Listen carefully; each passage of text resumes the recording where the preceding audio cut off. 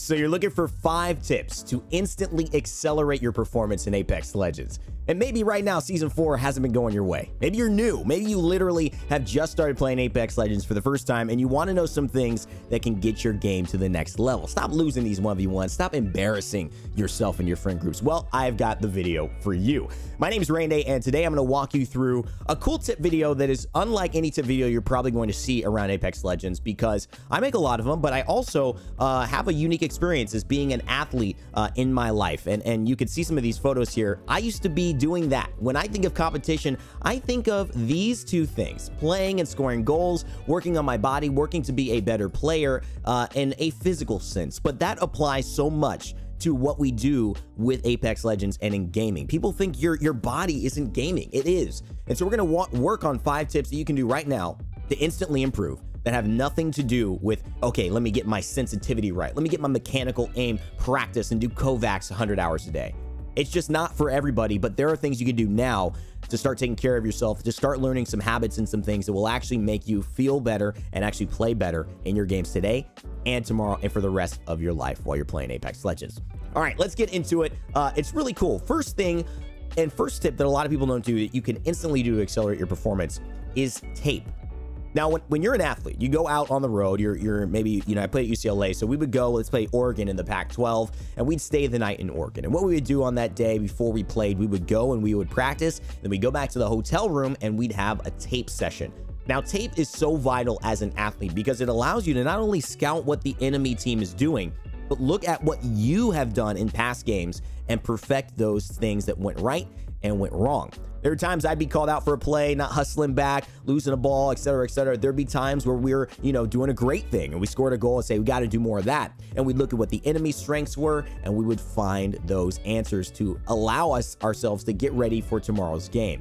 Now, most people don't do that, but every single athlete, every single sport does this, and it helps you to prepare for the situation you're going into. So if you start doing that in Apex Legends, I believe you will see a marked improvement with your games. And as a YouTuber, I get the courtesy of doing that no matter what, and I find it very valuable. I record my own footage, and that's what you should do too. So I download anybody who's literally looking to get better. What I'll do sometimes is use OBS. I'll put it in the link in the description down there in the comment section right there, where you guys leave a like and, I'll do all that cool stuff, subscribe. And you guys can start downloading your footage for free onto your computer. I'd suggest after your gaming session or after a bad kill, just go back and look at it. Just look at it, check it out, and honestly, just get a little bit better every single time, knowing what you did wrong.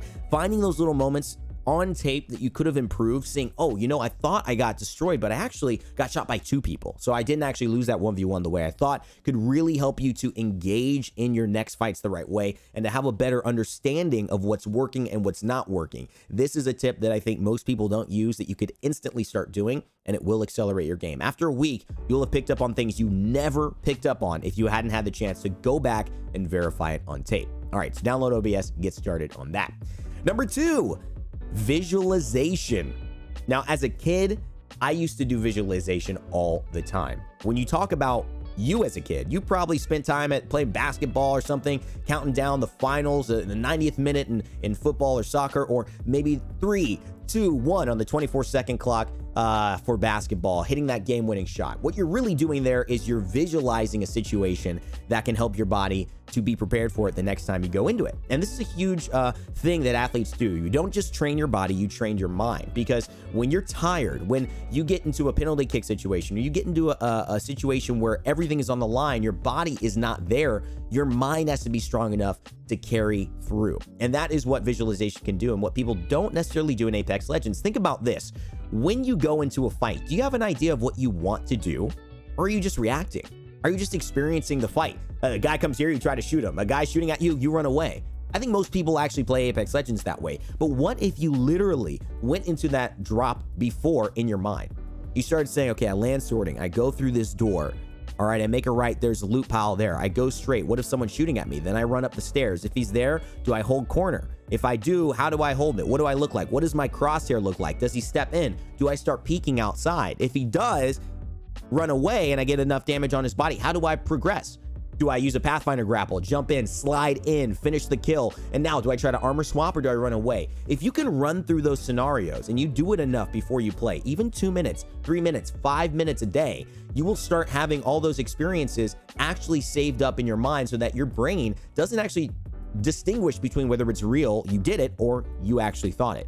There's a cool study in Stanford we always talk about that said we gave 50 people, I used to quote this in a business of mine that did visualization. We gave 50 people a chance to shoot 10 free throws or practice 100 free throws. Okay. They made 50% of them. They physically shot them.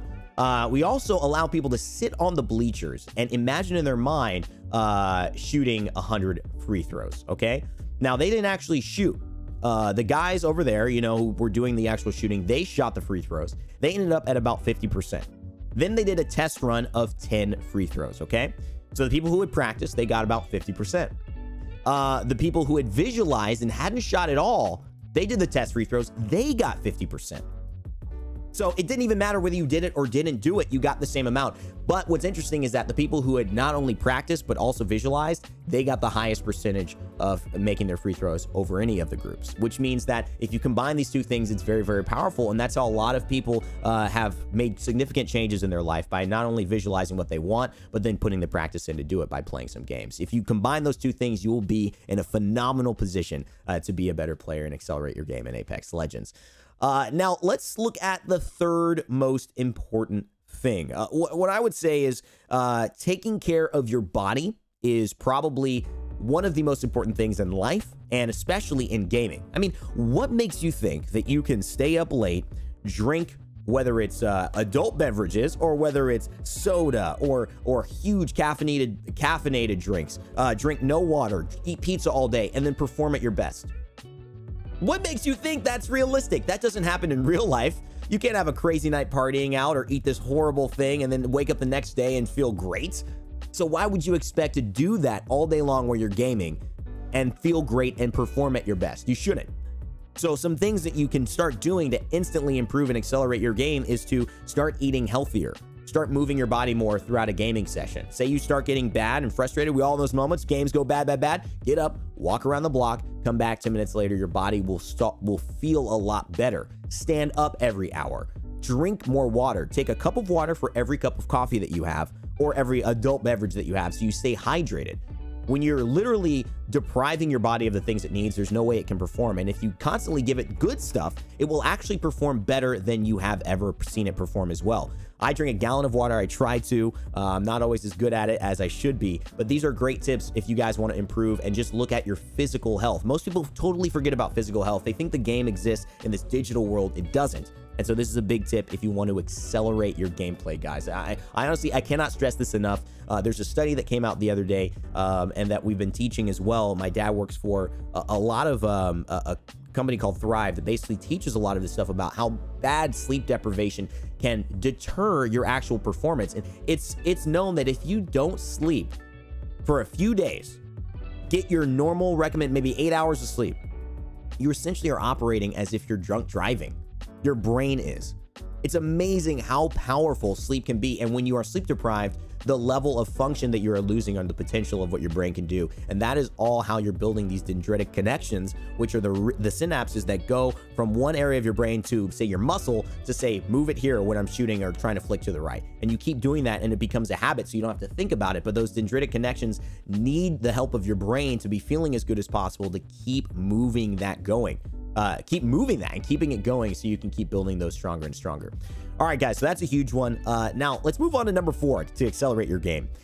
This is a big one that most people don't do, and I think this is something that we kind of do if you're a big fan. But remember, only like 0.001% of people are really, in terms of the entirety of people who play Apex Legends in the world, the 50 million, 60 million, are actually on Twitch constantly.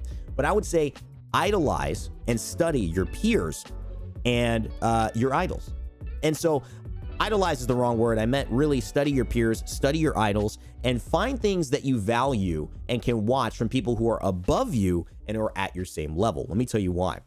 People who are above you, this could be streamers like, you know, Ace or something like that, Dizzy. You can look at Vis if you guys like players like that, maybe a little bit more in the morning. These types of players you can look at and say, these are behaviors I can't quite do. but I love watching them do it. And you can start to understand where you're going. You need a roadmap of where you need to be once you're the best player possible.